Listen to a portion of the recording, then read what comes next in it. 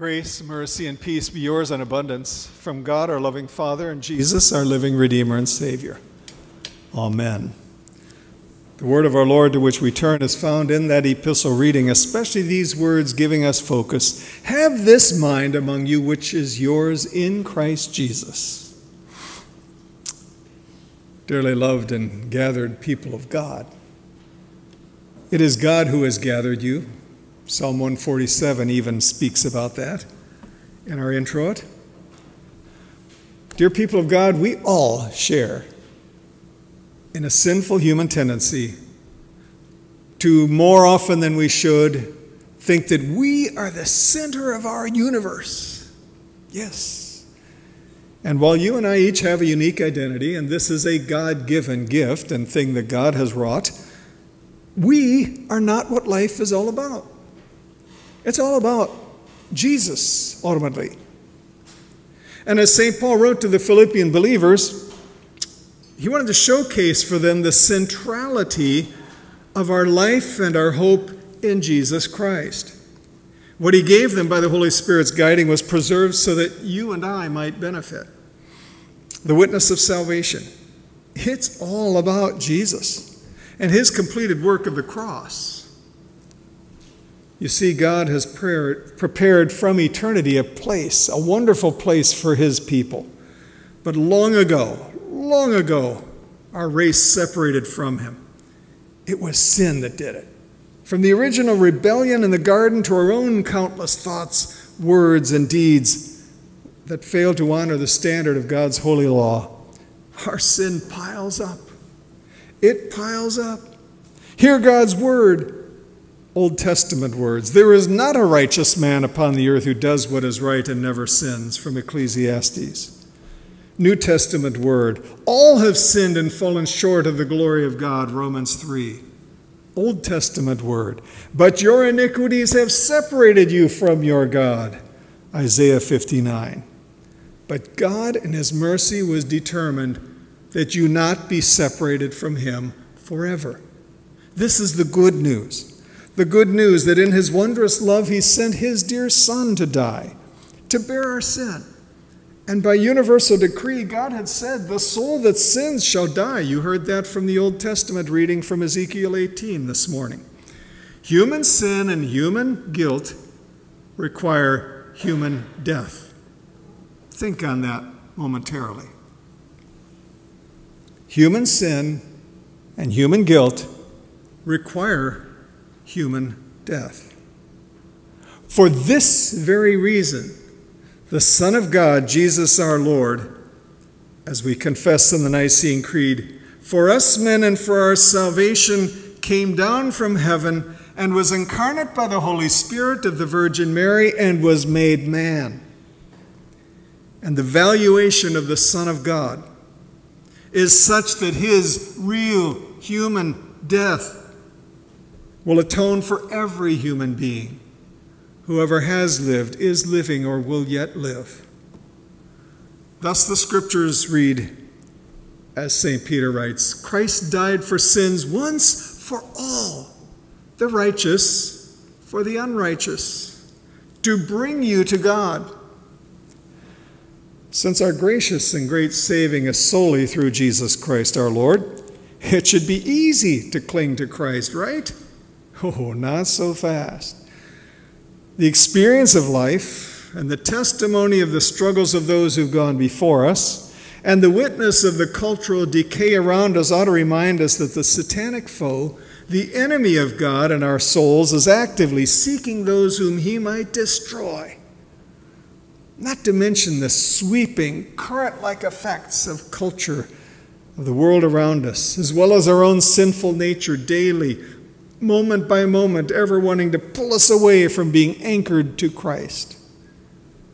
Perhaps it was an acknowledgement of such powerful forces like these that the word of God from St. Jude's lips spoke in a powerful way in a very small letter.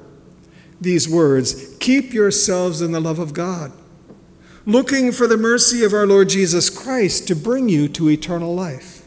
Yes. Keep yourselves in the love of God, looking for the mercy of our Lord Jesus Christ to bring you to eternal life.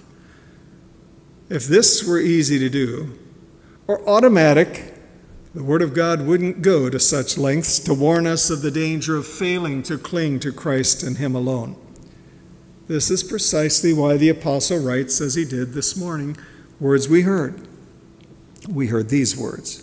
So if there is any encouragement in Christ, any comfort from love, any participation in the Spirit, any affection and sympathy, complete my joy by being of the same mind, having the same love, being in full accord and of one mind. Do nothing from selfish ambition or conceit, but in humility count others more significant than yourselves. Let each of you look not only to his own interests, but also to the interests of others. Pause for a moment. Now, next, in a move reminiscent of Isaiah's words from last week, that God's thoughts are so much higher than our thoughts, he goes on to say, and puts before us the example of Jesus' great humility. Have this mind among yourselves, which is yours in Christ Jesus, who, though he was in the form of God, did not count equality with God a thing to be grasped, but emptied himself by taking the form of a servant, being born in the likeness of men.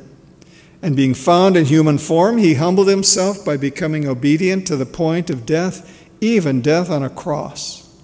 Therefore God has highly exalted him and bestowed on him the name that is above every name, so that at the name of Jesus every knee should bow in heaven and on earth and under the earth, and every tongue confess that Jesus Christ is Lord, to the glory of God the Father. Jesus' journey to the cross was God's word and a whole host of predictions and prophecies. Jesus' journey to the cross was God's word brought to completion. And this is most certainly true, that one day every knee shall bow and every tongue shall confess that Christ is Lord, precisely because Jesus went to the cross for us, for our sins, for our death that we deserved. Every knee shall bow and every tongue shall confess. This is true for the redeemed in heaven, those already there, the church triumphant, as well as those on earth while they're here, the church militant. You hear the root word for military in there because we have to battle against sin. We have to battle against the things that would wrench us away from Christ. And if it weren't for God giving us his Spirit and giving us his promises, Satan would surely succeed. But he will not. He will not. Meanwhile, every knee shall bow and every tongue will confess, and it'll be out of great, profound gratitude, love, and wonder. God has great blessing in store for all who trust Christ.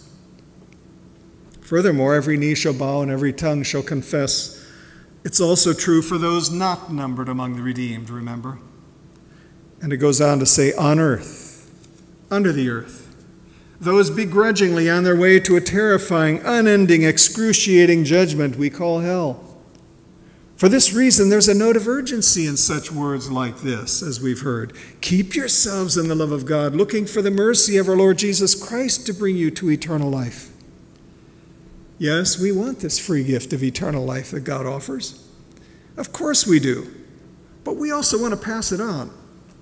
Psalm 22, I encountered some words in my devotions this past week, telling how God's great saving in Christ will be told to the coming generation, and they shall proclaim his righteousness to a people yet unborn. Think of it.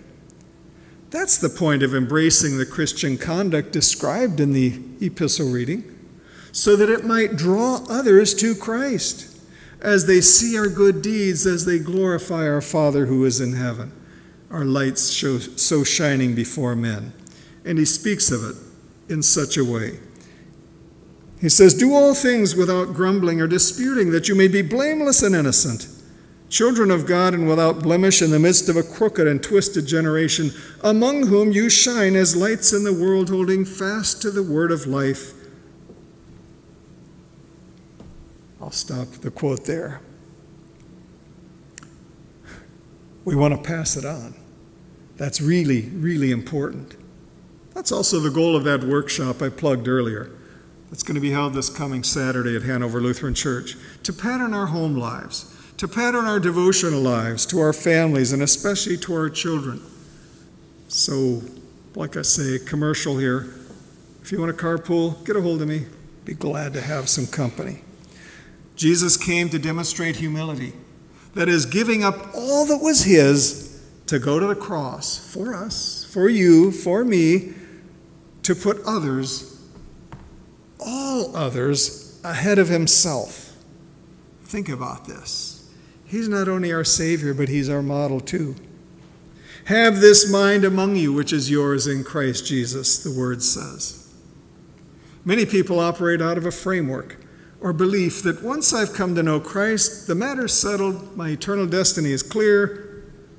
No and yes.